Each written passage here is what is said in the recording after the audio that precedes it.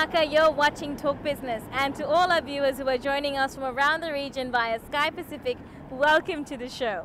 This week on Talk Business, cast iron stoves, are they the best alternative to the good old open fire stoves? Fiji's first cultural theme park opens its doors and the region's largest trade exposition gets underway. That's all coming up in the next half hour.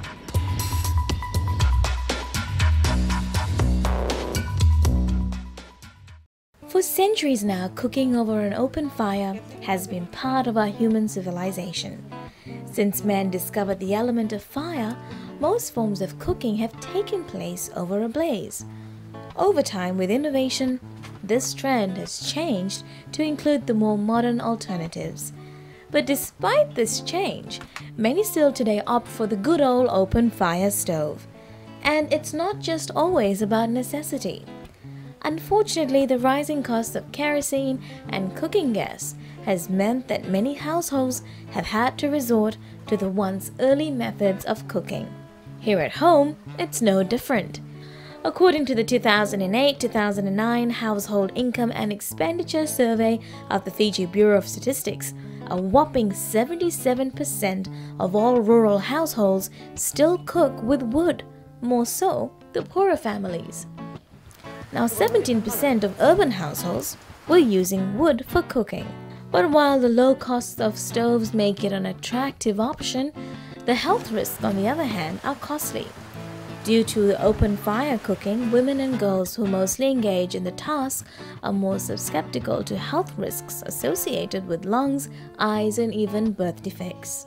The World Health Organization says every year indoor air pollution is responsible for the death of 1.6 million people around the world.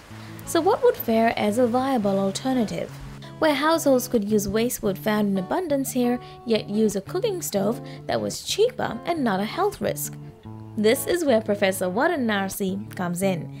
He realized that if rural people could cook on efficient wood stoves, not only would there be health benefits to women and girls, but in turn economic benefits to households as well. But to make simple smokeless stoves is hardly cheap. The professor then remembered the old cast iron stoves his mother used to cook on some 50 years ago. These stoves were far too expensive to manufacture locally, and the overseas models were even more expensive for Fiji's households. After much search on the internet, he came across a relatively cheap model and manufacturer in China, a small town 200 kilometers south of Beijing. However, as good fortune would have it, the professor was invited with his wife to China to attend the Confucius Institute Directors Meeting. While there, Professor decided to pay a visit to the factory that manufactured the cast iron stove. And he was in for a surprise. My wife and I, we went to this factory with a translator, and it was as good as it looked, except that it wasn't a huge factory at all. You know, one of those mass producing, it was a small family-run concern on the suburbs of a small town. And the price was, you know, what they'd advertised and all that. So I thought, okay, it's worth experimenting with. He examined the stove that he was interested in and found it to be exactly what he wanted. So he bought 4 assembled units, one for himself, one for a friend, and 2 to interest the Ministry of Women and an NGO working with rural women. All 3 models were rather keenly taken over by his friends when he got back, so we decided to put the stove to the test. Just how efficient was this cast iron stove, and could it be beneficial to our rural population? Because it's enclosed and the air supply is controlled, you tend to use less wood than you would in an open fire. Right? And the second thing is that we are now harvesting mahogany and all kinds of other timbers. A lot of the wood is left to waste in the forest because people see no use for it. So my feeling is that if we can encourage people to use the waste wood, you know, in cooking and all that, you're going to save on foreign exchange for kerosene and cooking gas. You're also going to be more efficient at using this wood. But the important thing is that you have a proper stove which has got a proper chimney where the smoke is all emitted away. You're going to have a healthy cooking environment for the people who are cooking with these stoves. Now, the stove can cook just about any dish that's on the menu for most Fijian households. For Mrs. Reddy, it's like reliving her childhood, growing up with an open fire stove, but this time round, without all the smoke. पड़े gas से सब चीज़ से अच्छा ही है। Gas तो बहुत महंगा पड़े बेटा, उतना तो दाम अभी के सोचो सब चीज़ खर्चा ना, तो लकड़ी के चूल्हा अच्छा है, फिर खाना भी इसमें टेस्ट है, खाए में अच्छा लगे, कोई भी चीज़ इसमें बनाएगा तुम बहुत स्वाद खाना इसे। As the professor mentioned, one unit that's already assembled will cost just under $1,000. That's hardly economical for a rural household or an average income earner. But if the Chinese government were to assist in form of a subsidy, then it would become viable. At the moment, it's costing about $900 to lend it in Suva, bringing it already assembled, which is more costly. I'm hoping that if it's brought disassembled, and if we can interest the Chinese government in it as a good development project to subsidize, you might be able to get these stoves in Fiji for maybe $400, $500, depending on how much subsidy is given. So is this the better alternative? I think that if it lasts for longer than 5 years, and if you're able to get this firewood for as cheaply as we're able to get it, then I think it will be more economical than using kerosene and gas. Professor Narsi is hoping to get the relevant authorities on board the idea so women like Mrs. Reddy can still enjoy the outdoor cooking experience without all the unnecessary smoke. I'm hoping to involve and interest NGOs in it, organizations like Friends, organizations like Songasongavaka Marama and others, people who want to foster development in rural areas and improve the standard of living for women. I think this cheap cast iron stove can go a long way towards doing that. Another section.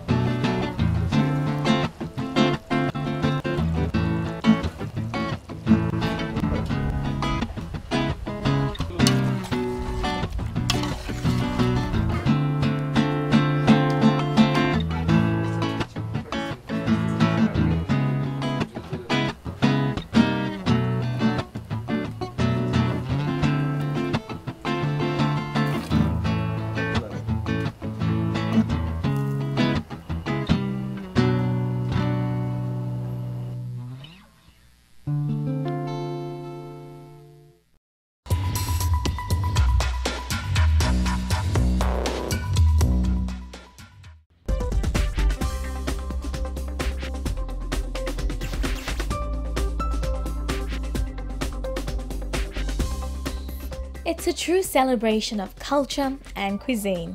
In fact, Heritage Hamlet can be considered a cultural theme park of sorts, and the brainchild behind this concept is Subhash Chandra. He first decided to establish the outdoor theatre after a trip to India, where he visited a similar cultural theme park.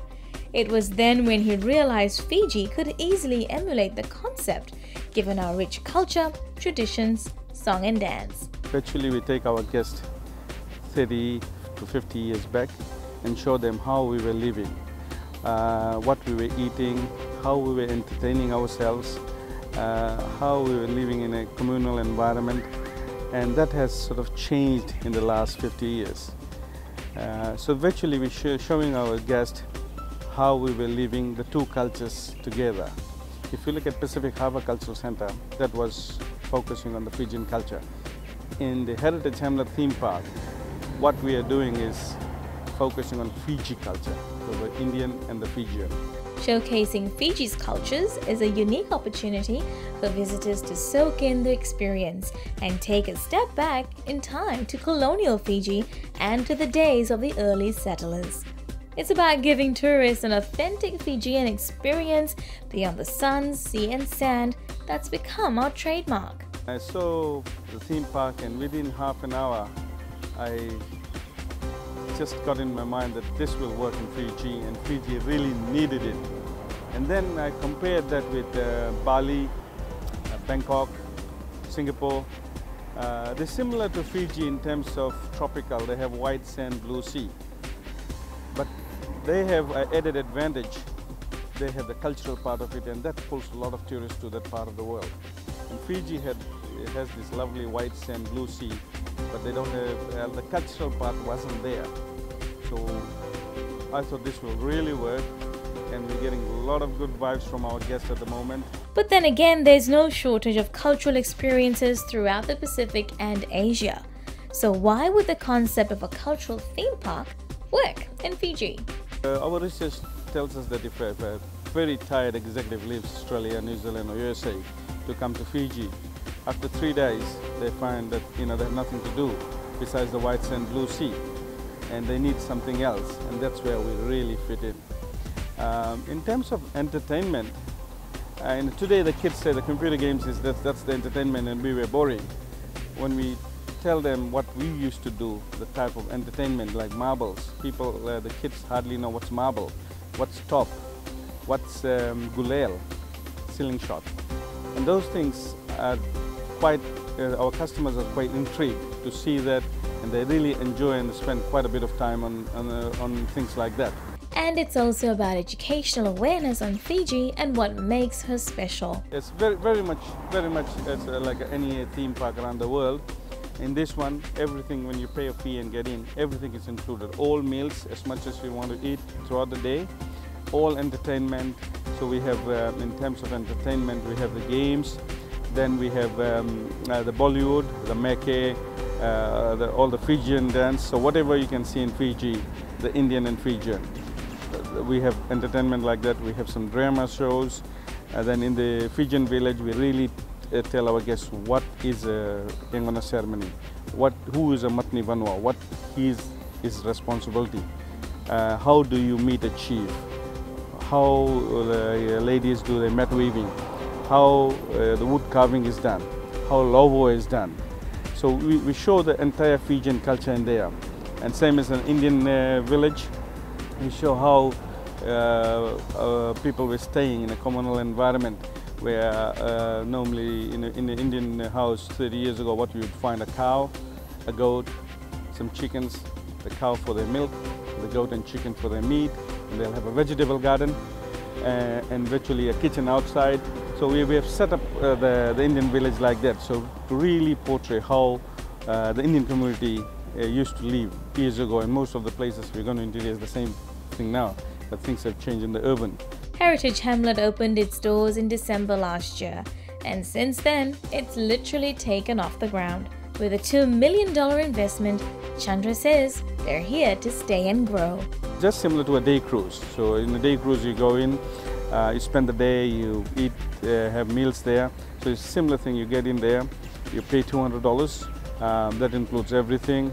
You enjoy the day and come out, and we have been, our guests has been very, very happy. The comments we have been getting is very, very positive. Those behind the business are looking to introduce water sports to the theme park, given the adjacent Nadi River and Bilibili rides will be the main feature.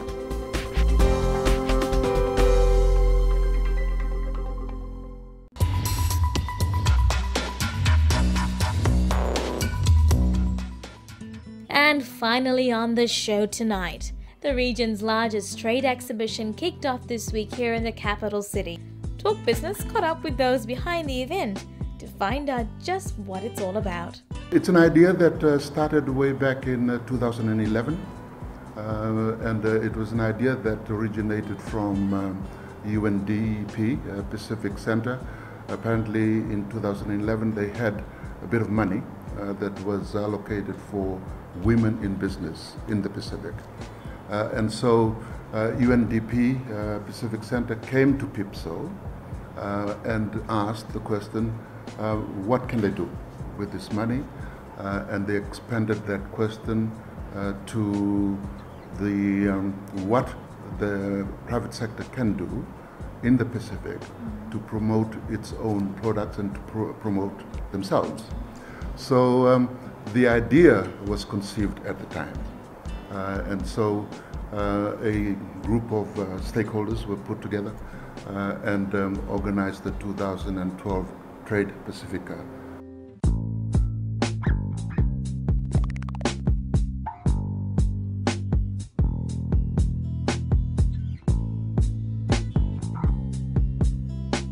We have created a couple of very important themes for the Trade Pasifika to project. For instance, women in business. If you look around the Pacific, there is women in business a growing industry. Go to Samoa, going to some of the MSG countries, it's a growth in the industry in itself. So that's one aspect of trade in the Pacific that we are promoting, especially for Trade Pasifika. The other special theme is youth entrepreneurship.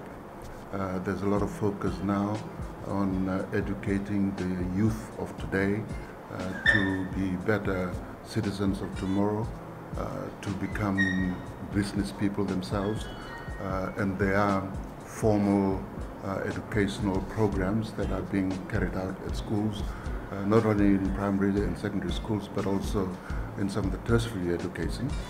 So we want to provide a focus on youth entrepreneurship. So there will be a booth where some of the young entrepreneurs already established in business will be showcasing what they are doing.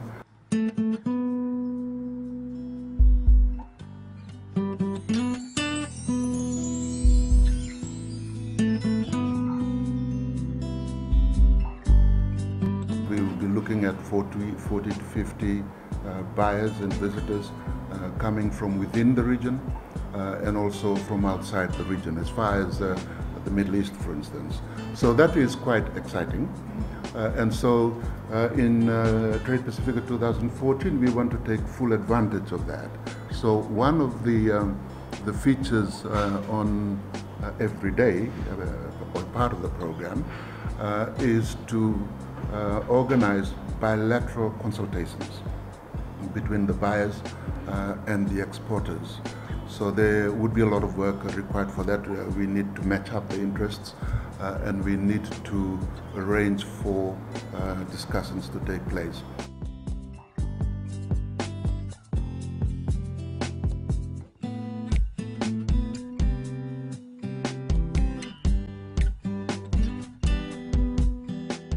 The bottom line is really to increase trade, and we achieved that in 2012 to some extent. How much are we looking at? It's very difficult to assess the kind of trade that will come out of this. But looking back in 2012, we had thousands of dollars generated just from 2012 alone. Tens of thousands of new trade, dollars of new trade. So now with a bigger Trade Pasifika 2014, we certainly hope that we will generate a lot of interests, new trade, and new investment. I doubt whether we will get to the $1 million mark or $500 million mark, but any increase from the 2012 achievement would be very satisfactory for us.